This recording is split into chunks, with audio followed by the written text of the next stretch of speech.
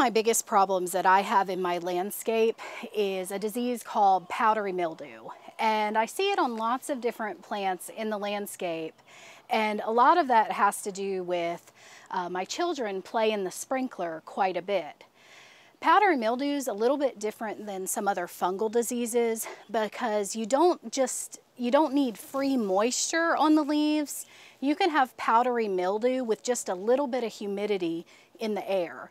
So if I see it earlier in the season, it's something that I'm going to be dealing with throughout the summer. It actually almost becomes more aggressive when the temperatures warm up. I've noticed that on my squash and cucumbers, I'm already starting to see powdery mildew. And so I want to go ahead and take some action so that we'll have a good crop. Powdery mildew doesn't usually kill the plant, but it reduces photosynthesis because it looks like powder is obscuring, been sprinkled on those leaves, and it's preventing as much photosynthesis as you would normally get. So you get reduced yields. With powdery mildew, there's a lot of things that you can do just culturally to reduce the level of disease. Number one, try not to run the sprinkler all the time. Since I can't do that, the next step I'm going to take is to try to remove it when I see it. So I'm going to pick off the leaves that are showing that fungus. The next step is promoting good air circulation. So with squash, a lot of times those leaves that are lower on the plant aren't getting as much sunlight, and they tend to be weaker, and that's usually where you see the powdery mildew first. So I'm simply just, when I see a leaf starting to discolor a little bit, I'm going to go ahead and remove it and throw it away. You can also, if you have a lot of leaves on top of each other, just do some thinning. Remove some of those leaves so that you have better airflow. It's also going to expose the blooms a little bit more so that pollinators can get in there more effectively. Another issue that we have here is it's important to remember to properly plant your plants. The squash is doing well, but I have a cucumber that's also showing evidence of powdery mildew, and this should have been trellised. We had good intentions, it just hasn't happened yet, and so part of the reason why there's a lot of these little powdery spots is it's a lot more humid and wet near the ground, so there's a lot more disease pressure.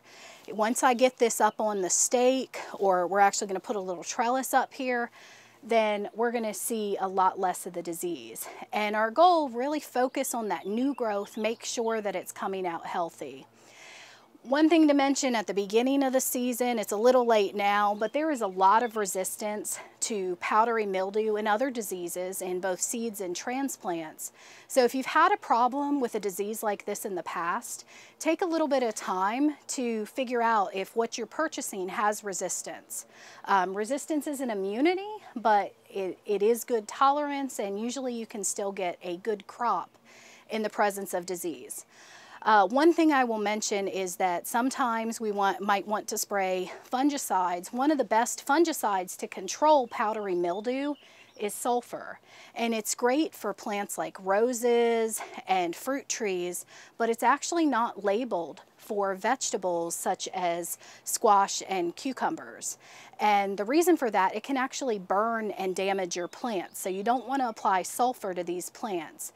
As an alternative, a good product to use is something that contains an oil. So when you spray that oil on the plants, it actually kind of burns up the fungus. So it can almost have a little bit of a curative ability.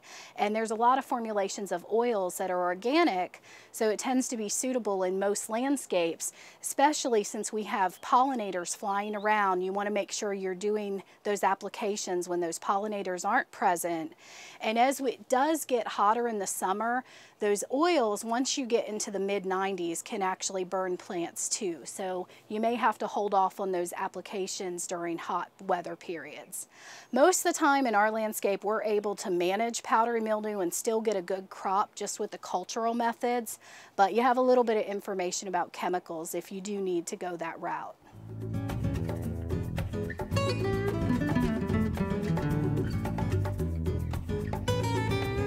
We hope you enjoyed this video. It's part of our Oklahoma Gardening YouTube channel. You can also find even more videos on our OK Gardening Classics YouTube channel. And join us on social media for great gardening tips, photos, and discussion.